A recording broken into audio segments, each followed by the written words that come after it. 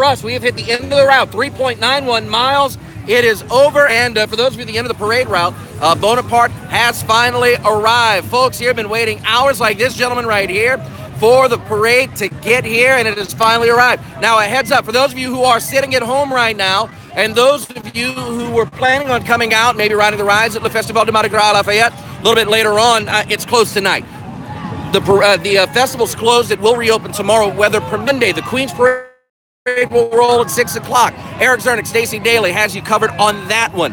On Tuesday, the King's Parade, Emily will float fine for that one. And then on Tuesday at 1 o'clock, the Lafayette Mardi Gras Association and the In the Back, I've got you covered on that one. It's been a fun night. Started off rainy, but towards the end, it got a lot better. Emily, this is your first time float finding. How was the experience? Oh, it was pretty fun. You get to follow along and all the people who came out to enjoy the parade. So it was a fun time for us. We know it was a fun time for many of you. We'll do it again Monday night for the Queen's Parade. Until then, for Emily, I'm Ian, KATC TV3. Good night, everybody.